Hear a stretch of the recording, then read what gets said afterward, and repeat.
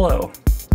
So I put this little video together to document this little MIDI device that I've been working on.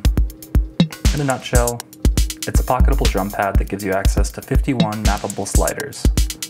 My main use case is live automation of a bunch of drum parameters, but they can be mapped to anything in your DAW. Let's jump in. It's a 4x4 drum pad. You know, I can hit the pads and play drums. It's not velocity sensitive. As you saw, they were just push button switches, so it's just sending at the default velocity. I think it's set to 120.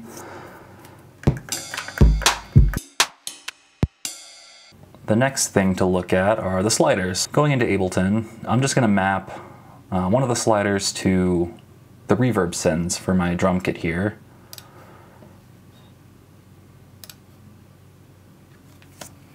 So I'll go ahead and hit that slider, turn MIDI control off, or MIDI mapping off, and now you can see I can control the reverb sends.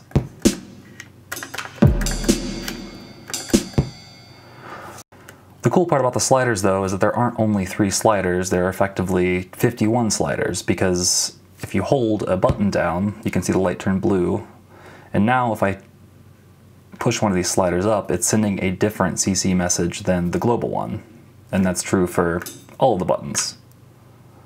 So each button, if you hold it down, you can send 3 unique CC messages, which makes it really nice for drums because each drum you can map 3 parameters to.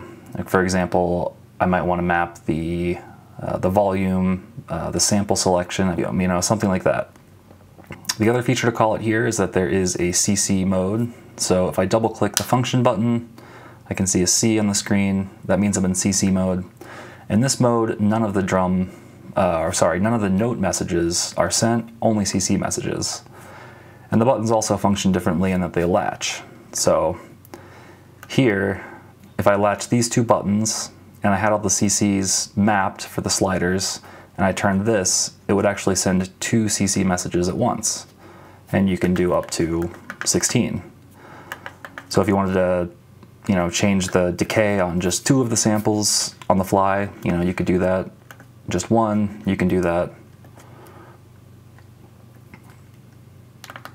I'm gonna go back to the note mode, and I'm gonna start mapping. So hopping into Ableton here, I'm gonna start with our kick, which is this one. So I'm gonna map this slider to sample selection, and then the others we'll kind of pick on the fly. So I'm gonna go to sample select. I was messing around earlier, so it's already mapped. We'll override it. It might be the same thing. So I'll hold this down. So now I'm sending the pad specific CC message for this slider. Let it go. I'll hold it again and we'll map something else. So let's do the decay. I'll hold it, map this one to the decay of the kick drum, and then let's do the filter. Hold the same button again and map this to the filter. So the idea is you could do this for each drum hit in your kit and then have a lot of control quickly over parameters using these sliders, which are, you know, a lot more fun to use than a mouse. So I'm gonna go out of MIDI mapping mode just so we can see how this goes.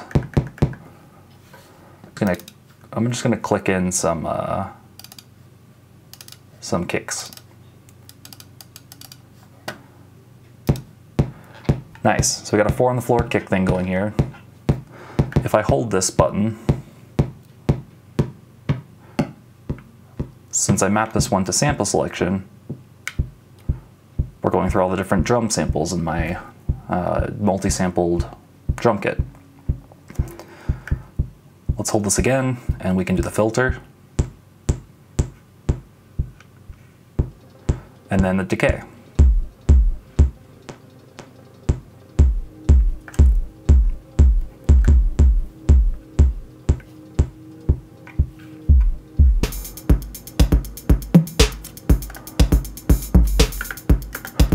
All right, let's get wacky.